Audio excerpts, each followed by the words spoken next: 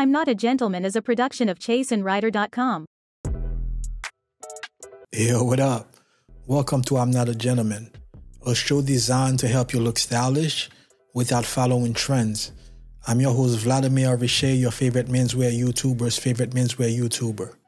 I've helped dozens of clients and hundreds of students and viewers feel more confident by looking their best and always making a great first impression. This is episode 26, which is a wardrobe audit episode. We do those every Friday, and they're the even number episodes, starting with episode 24 last week. This is a very special episode. I have my friend Hassan, aka the StyleJumper. But Hassan is not just a friend, he's also a business partner.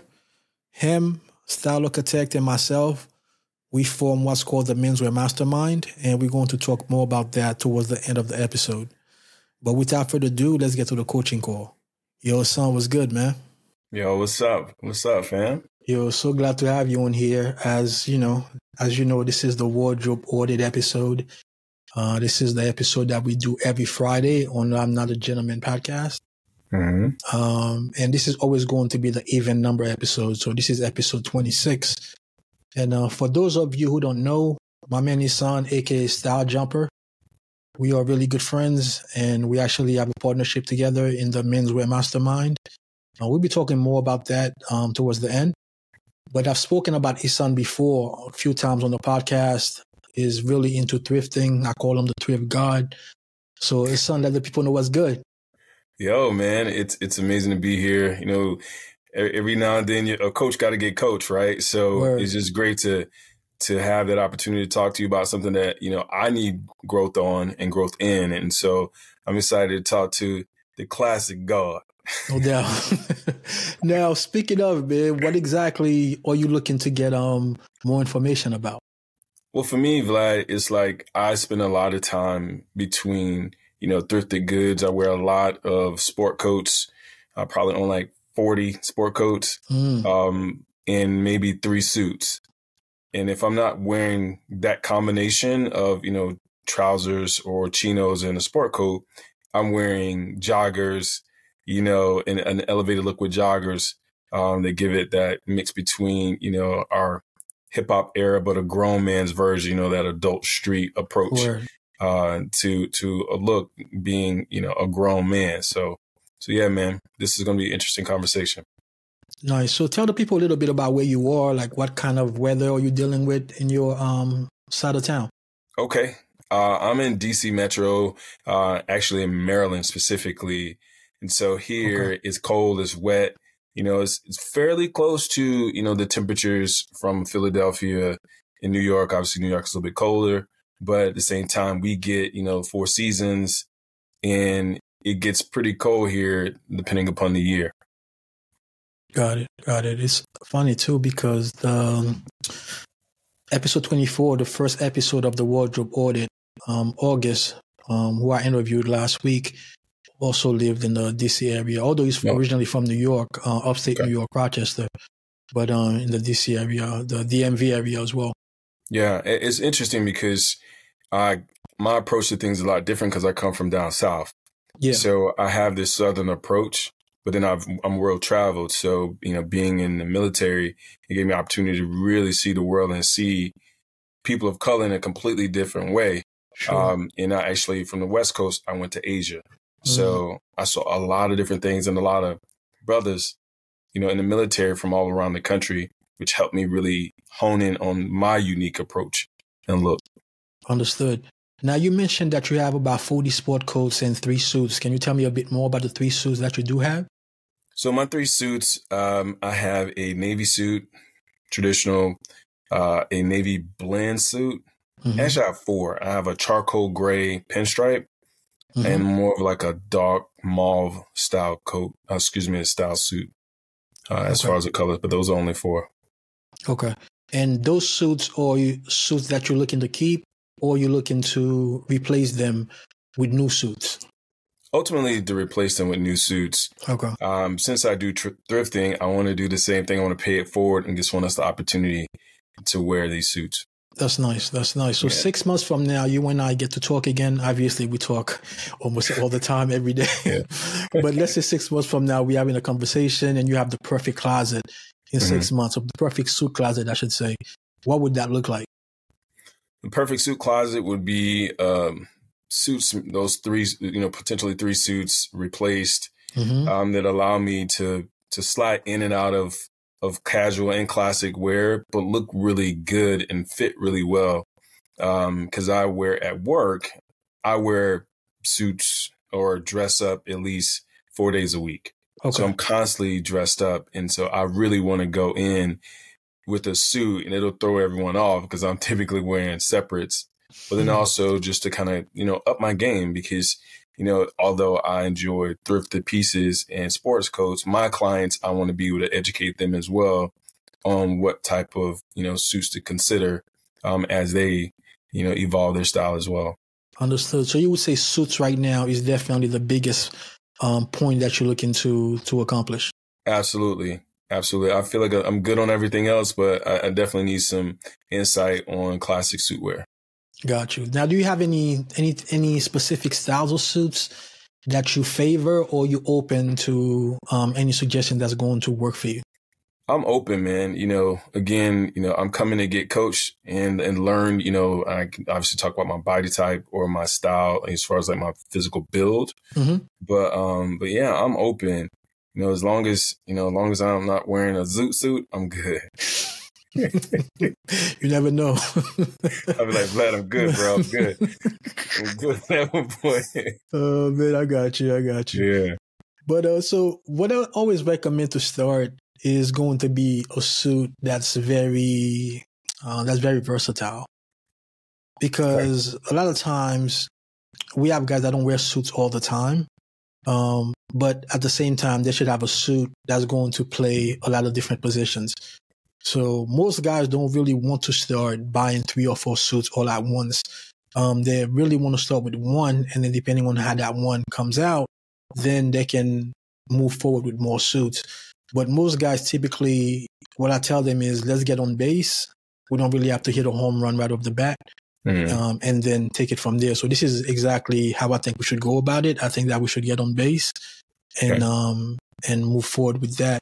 With that said, you did mention you have a navy. You also mentioned that you have a charcoal pinstripe. So those are colors that I typically recommend. I'm still going to recommend those colors because you said you're looking to eventually move forward from those suits and thrift them. So we're going to act as if you're not really going to be keeping those suits and we're just starting new. Dope. I'm excited. Perfect. So typically I recommend charcoal as my first suit of choice. And the reason being is because that's a color that's extremely versatile. So you can wear it to the most formal of occasions. Well, I'm not talking about a tuxedo, obviously. We're talking about suits. So, not like a tuxedo kind of event. But for everything else, you can definitely wear a charcoal suit. And then you can also dress it down. So let's say you wear it to work and then you have to go on a date after work. You can easily wear it to the date. Let's say you have to go to even something less formal than that. You can take your tie off and, still look well put together in your charcoal suit. Well, would I wear that in the summer, though? I mean, I'm thinking it's January right now. So as the weather changes, a charcoal suit, something I would wear in warmer weather? Yeah, absolutely. Because now it's going to depend on the material more than the color itself. So, I still wear charcoal or navy in the spring and summer as I do in the fall and winter. It's more about the fabric and how heavy the fabric is or how light the fabric is. More than the color of the fabric itself. Got it. If that makes sense. Yeah, totally makes sense. All right. So what as far as a gray suit or charcoal gray, what would be the fabric of my first suit? So that's what I really wanted to talk to you about. So there are 2 different ways we can go about this. The first way is to go with something that's going to be able to play all 4 seasons. So typically, depending on the situation, I always recommend for guys to have a wardrobe that's going to be for the season that they're in. So it's like 2 different wardrobes, one for spring and summer and one for fall and winter. But also it's important, especially when you're talking about staying within budget, that you get something that's going to be 4 seasons as opposed to something that just caters to a particular set of seasons. Got it. You know? So for you, I want to start with something that's going to be 4 season.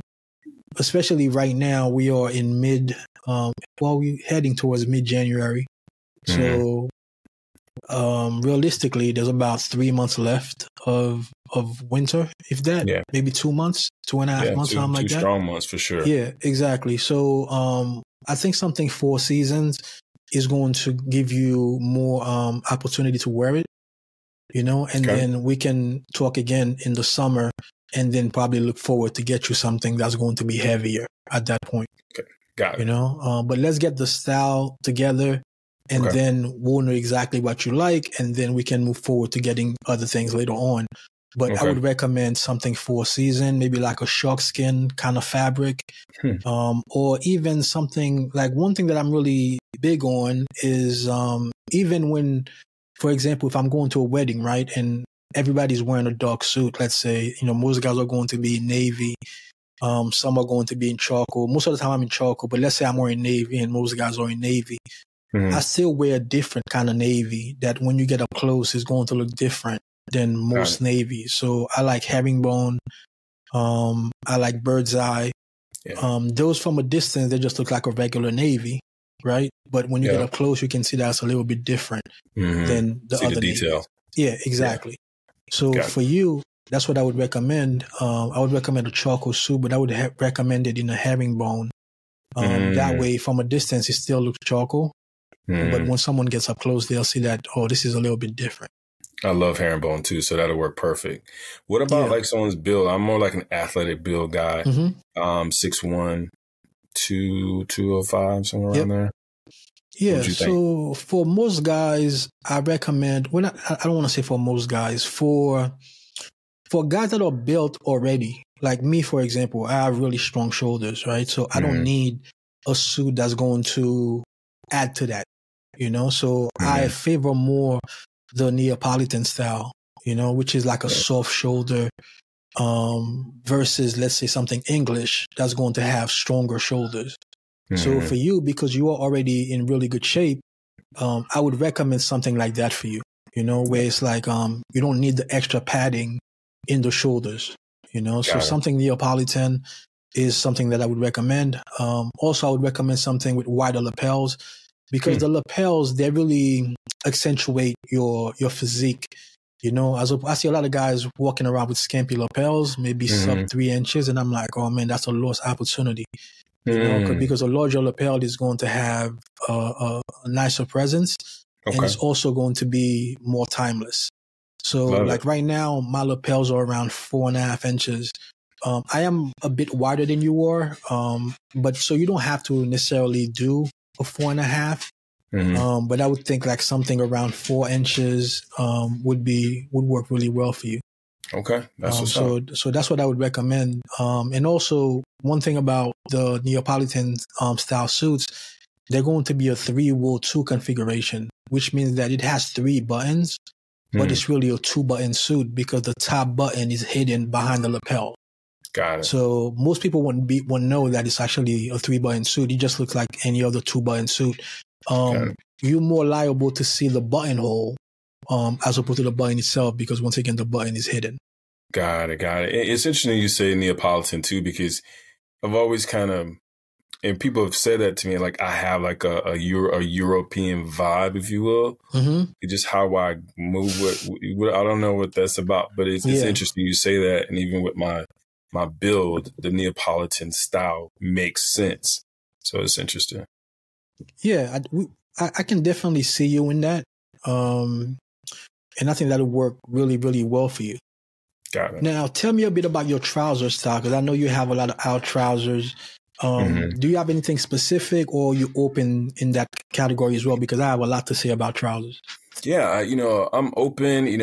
I've gone away from pleated trousers. I've seen inverted pleats. That's really interesting. I like side tabs as well and flat panel. So those are my typical side tabs and flat panel. Again, I'm open to some pleats if it's not too full in the leg. Got it. So when you say you went away from pleated trousers, what was the reason behind that? It was years ago, man. So I have to be honest. It was the transition of the pleated to flat panel, probably 2016, 2017, I think it was, where a lot of offerings, a lot of off the rack for sure. Yeah. Was flat panel. And, I felt like it, because of my build in my mind, I thought that the flat panel looked better on me.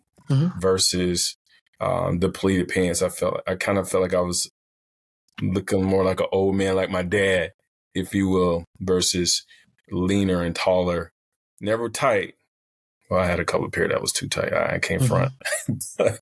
Gotcha. But yeah, that's why I made that transition. Got it. That makes sense. And that's very interesting too, because that is something that I hear a lot from guys, that the pleats make them look like they are older. But one thing that I realized also is a lot of guys that feel this way is because they're not wearing the proper trousers. Because if the trousers are regular, as far as the rise of the trousers, right? Like it's a regular rise, it's not a high rise, and then it has pleats. It's just horrible, It definitely is going to make you look old manish, and this is not what we're going for. You know what I'm saying? But if you do have, what I find at least, you don't have to go with the pleated trousers. I'm just telling you like what I've seen in my experience is if you have the proper rise on the trousers, like the waistband is around your belly button, and then you have pleats on the trousers, it's just going to make everything better, And also it plays a role. So it's not just something that looks good.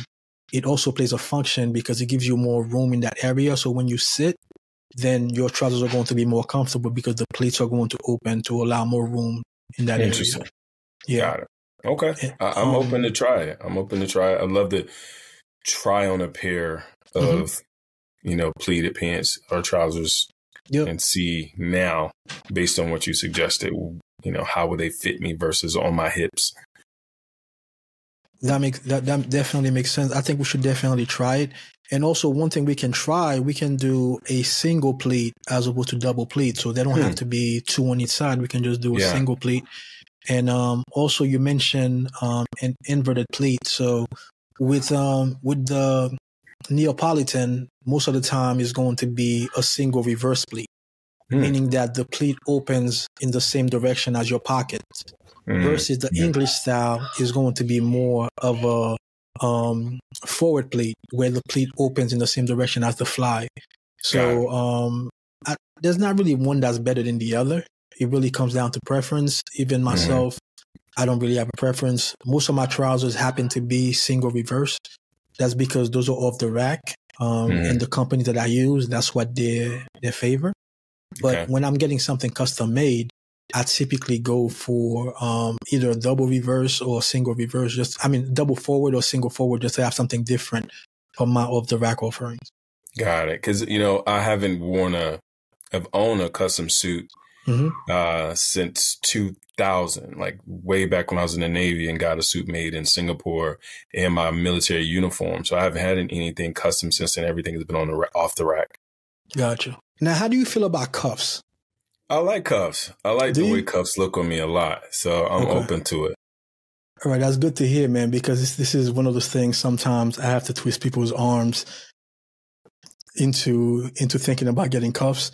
Not all the time, because most of the guys that come to me, they already know how I dress. So they kind of already have an idea of what I'm going to talk to them about.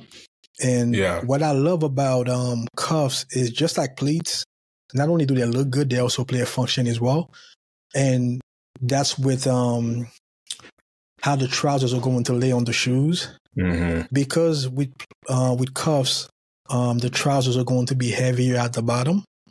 So that's going to definitely help with that. So they're definitely going to drape a lot better on the shoes than if they didn't have the cuffs, Got it. So personally, I have the 2-inch cuffs on all of my trousers. I'm 5'10" for reference. So if someone is 5'8" and under, then I would say they're probably going to do 1.5, as opposed to 2 inches. But from 5'9" and up, 2 inches is fine. Of course, if a guy is like 6'3", 6'4", 6'5", they can even go for like 2.25 or something like that on their cuff, So I would definitely recommend 2 inches on the trousers, on the cuff of the trousers. Yeah, and so you suggest all of your trousers are cuffed. You couldn't pay me enough money. You couldn't pay me enough money to wear trousers without cuffs. Really? Yeah, you couldn't pay me enough money. Yeah. The only trousers that don't have cuffs would be tuxedo trousers. Okay. Obviously. Fair. Yeah, but you couldn't pay me. There's not enough money someone can pay me to be like, yeah, from now on, you're not wearing any cuffs. Okay. Okay. So, no more non-cuffed trousers. Got it. Yeah. That's the same way I feel about pleats too. Okay. But I feel even stronger about cuffs because pleats, sometimes people can see if you have pleats or not, because you're wearing your jacket and they can't see that, But the trousers, the cuffs are always going to be visible. So I have pleats on everything. I mean, I have cuffs on everything. It's just one of those things. Yeah, once you have that preference, and you can't really see it any other way after that. Some guys that don't really have a preference, it's like, whatever, I can do cuffs, I can do no cuffs. But with me, I feel so strongly about it that whenever I see that pair of trousers don't have it, it's not for me.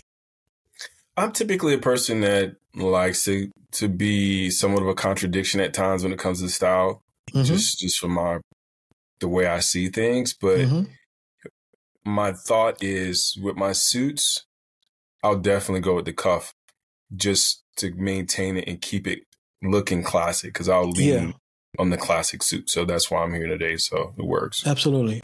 And also sometimes I've had guys say, just like you mentioned, that the pleats could be considered like old manish. I've heard the same about cuffs, and I'll say the same thing about pleats where they're not wearing the right cuffs. So this isn't your father's cuffs to when guys was wearing, let's say, like a 1-inch cuff on their khakis or something like that. This is not that. So 2-inch cuffs definitely have more of a presence to them, and they just look the part when you're talking about the side tabs, you're talking about the pleats, you're talking about the high rise. The cuffs just fits right in, So what would you say with the break, Vlad, though? Like if I have a 2-inch cuff, then what's typically your suggestion for the break? So with break, I definitely leave that up to preference. So personally, I either do no break or a very slight break. So I'm actually transitioning from having my leg opening be 8 inches to 9 inches. So my trousers are going to be a bit wider now than they were before. And with that, like I've had a couple trousers when I look at pictures and I'm like, man, I wish the legs were wider on these. They would drape better. So I'm not a fan of the extremes, right? So I don't like a really small cuff. I don't like a really wide cuff, right? But so I want to be somewhere in the middle. Although 9 inches is more leaning towards like a wider cuff, right? But 8 inches is leaning towards more of a smaller cuff.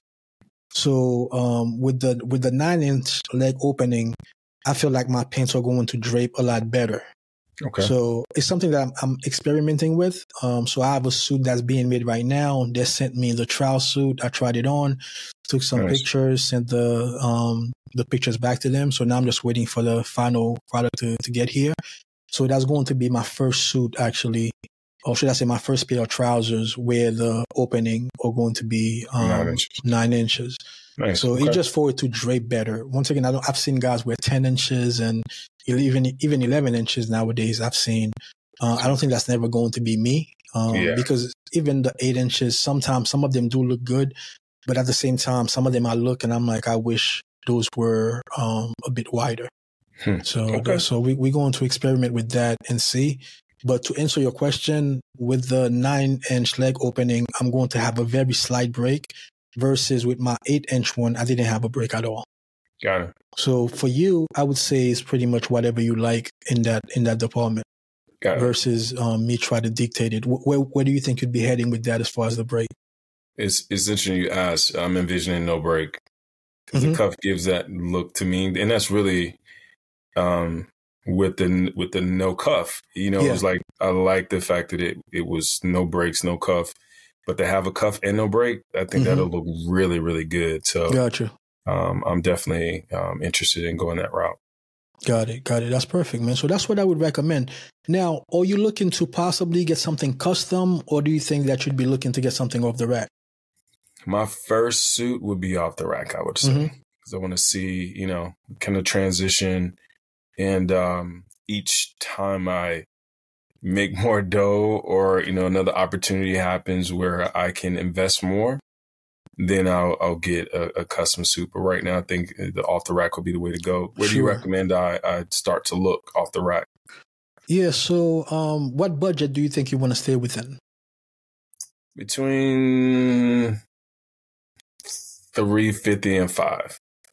$350 and $500. That's perfect. Okay. So for something Neapolitan like what we discussed, a company, especially when you're talking about off the rack, a company like Spee and McKay would be what I would recommend for off the rack suit that's going to be in a Neapolitan style. Okay. Suit Supply does have some styles like that too, but you're not really going to find things like pleats and side tabs and those type of things in that price range. So Suit Supply, where they really shine is when you go custom, because they have endless options in their custom offerings and a lot of fabrics to pick from and everything. So if you're really looking to maximize your budget, I would say Spee and McKay would be the best in that price point. Okay. Now, once you get this one and you're looking to get something better in the future, then we can definitely explore other options still in the Neapolitan style. Okay. But those are going to be a bit more expensive. So we can definitely talk about those later. But within the $500 price point, typically you should be able to find something from Spee and McKay within that price point. So that means we gotta go hang out in New York together, huh? Is that where? Well, we definitely have to hang out in New York together, period. You know? So last time you came, we couldn't really get together. Yeah. But next time we definitely gotta hang out. But with Spee and McKay, it's all online. Oh, so okay. What's not all online? The store is in Canada. Oh, okay. So Suit Supply would be the stores that are in New York. I'm sure they have one in DC as well, DC, actually. Yep. Exactly. Tyson's Corner, is that what it's called? Yeah. I would say with Suit Supply, that's the store you can walk in, but with Spee and McKay, you have to do it online. Okay. But they do a really good job of listing their measurements online. And you can also take one of the garments that you have that already fit you, and you can measure those and compare it to the measurements they have online. The difference with Spee and McKay, though, when you shopping online with them, is they don't really use vanity sizing. Where a lot of brands, they use vanity sizing to make you feel better about yourself. Like, for example, I'm a 45, right? A lot of companies would tell me I fit in a 44, and I do fit in a 44 for them. But with Spee and McKay, I don't fit in a 44 for them. I have to get a 46 off the rack or 45 when I go custom with them, because they don't use those kind of sizing. They're going to use the true sizing. True to size. Okay. You can't just really go. Yeah, exactly. You can't really just go by the size that you take from another maker and take that size with them. You more have to either measure the garment or probably even size up compared to most makers, because those makers are going to more than likely use vanity sizing. Okay. That's what's up. So, being that we in the off the rack price point, you may not be able to find something that's, let's say, herringbone or bird's eye, but for sure you definitely find something that's going to be charcoal. Okay. So we'll definitely look to see when you're ready. We'll see what they have, and then we'll take it from there. Yeah, I'll definitely request a consultation. Yeah, definitely. At your service, man. Yes, sir. All right. Excited. Yeah, man. Now, you mentioned before that, or should I say, I mentioned before that you and I were actually business partners in a sense. Can you tell the people a little bit about exactly what we do? So what we do is we are a collective of three of us. Yes, sir. Vlad, our boy, Style Architect, and myself, Asan, aka the StyleJumper. And what we do is we have a call every Wednesday. We do a complimentary 30-minute call, 25 minutes, where we talk and we take questions. And the three of us have completely different perspectives. And it really works well because men, as we continue to evolve and get more acquainted with men's style and maybe transition and change, you have these unique voices. Then at 8:25, we hop off. We have a private group where you can come on board, and you're going to get tons of time with all three of us to go in deep detail about questions that you won't be able to get answered on a quick call that's a free call, that's a live, that's public. And so we also have a Facebook group, which is amazing. You can join for Menswear Mastermind at $47. And then if you want to commit to a year, then it's $470 and you're saving 2 months. So, which is amazing. And we talk about everything. We talk about things from not only just clothing, but we talk about real life situations, mental health. We talk about your personality and how your personality actually allows you to respond to things, but also how you interpret things as far as what you wear, but then also how you see the world. So it's dope, man. And guys, if you haven't hopped on the free call, definitely do it just to hear our conversation, but then definitely invest. It's a nominal fee when you're dividing, $47 divided by 3 people who are experts in their perspective in the field. And you can ask as many questions as you want, and it's unlimited. So yeah, Vlad, we rocking in there. We got a group of guys who yes, we are. And it's all age ranges. And that's another thing I think that's important. It's just not guys, who are super young. There's guys who are, middle age, who have questions and they still want to learn and get better and refine, because the goal is to be refined. And so you'll be able to have these conversations between, Style Architect, Vlad, and myself, and really, really broaden your perspective, because we all have more than one lane. Facts. And so this gives you the opportunity to ask those questions. And it's a place where you can be vulnerable. It's a trust space. And it's a space that's needed, because a lot of us, we don't have that opportunity to have conversations amongst men. Especially with clothes, which is interesting because a lot of people get clowned when it comes to clothes. Yeah, absolutely. But, you know what I mean? So we get a chance to do that. And, it's every week we're committed to it. And we'll be excited for you to come on board and listen in, but also step into the private group. Yep. And what I like about it is, personally, this is how I started in classic menswear, was through a group, because it was on Style Forum, which is a forum with a bunch of threads. And that's how I was able to learn how to really dress, because I was always into fashion.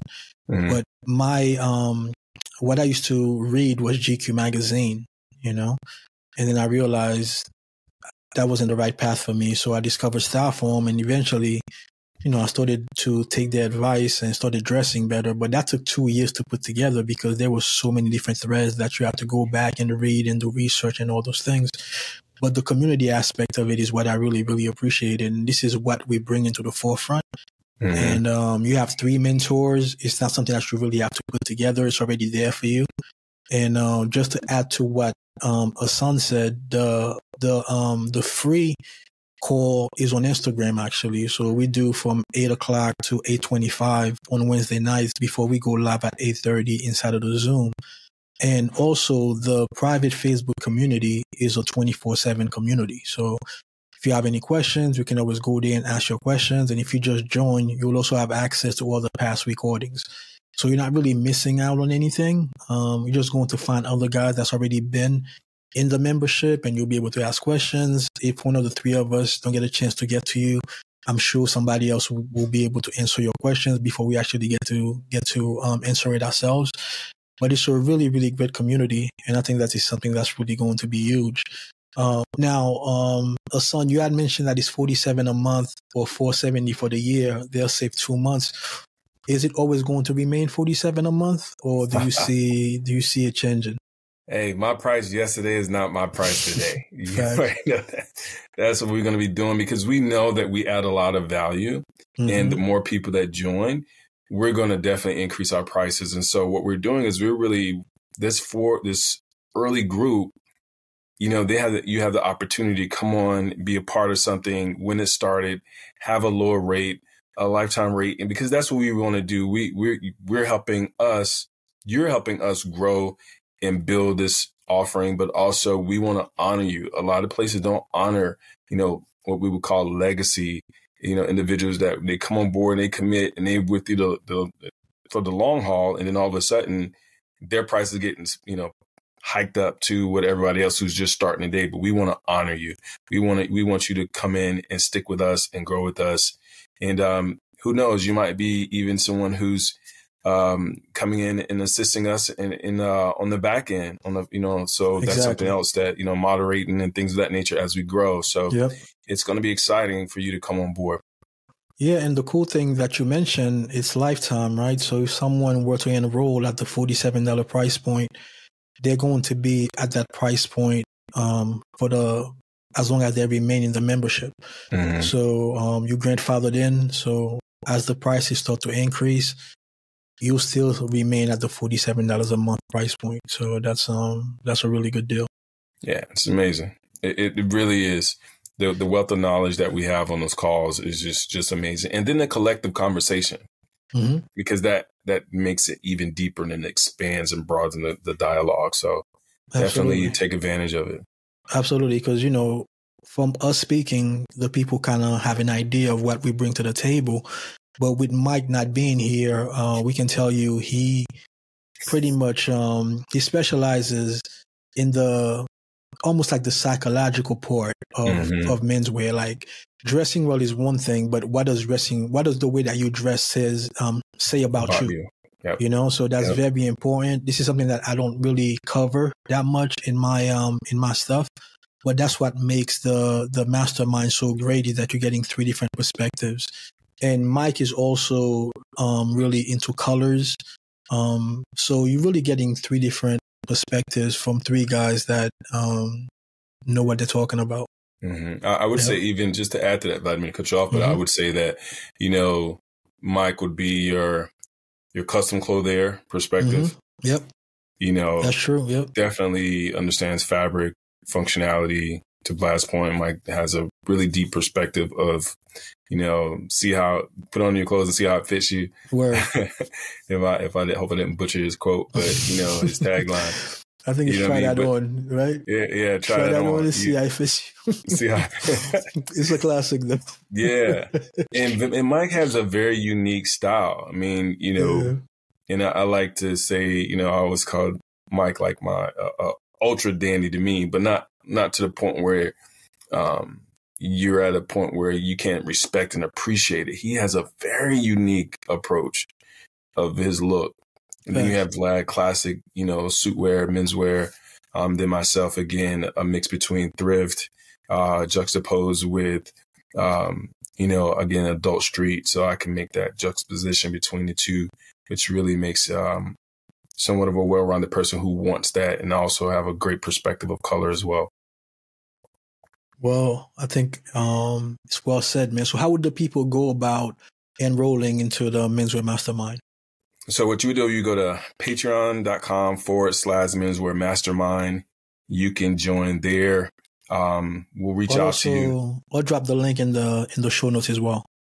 Absolutely. Yeah. And we'll see you there, and hopefully we'll see you absolutely on the live, just to kind of check it out, get our vibe and see how we flow together. I think it's important that you do that so you can hear how we flow and hear those questions.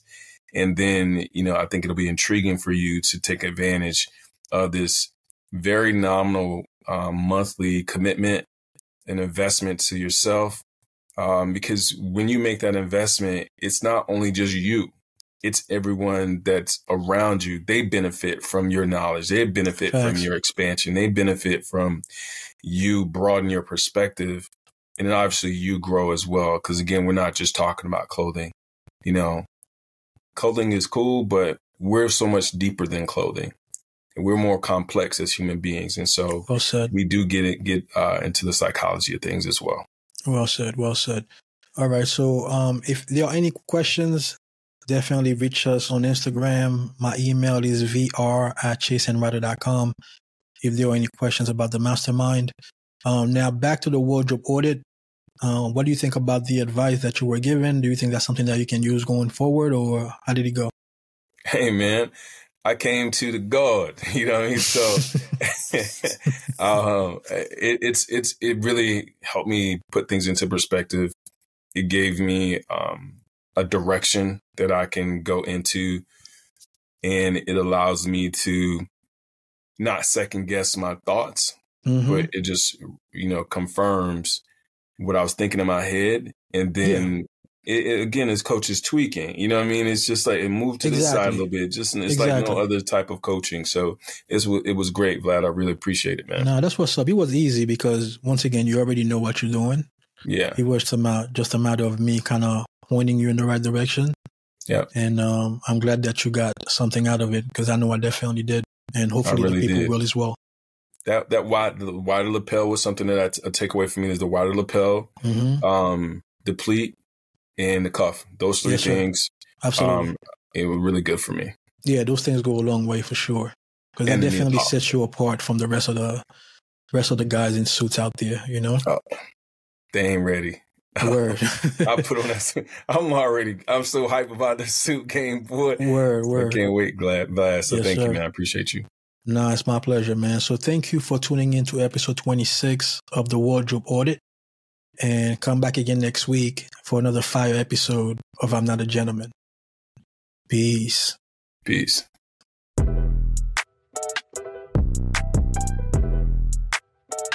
Back in that bag again. Whoa, yeah. Hey. Back in that, yeah. Tell them to watch it.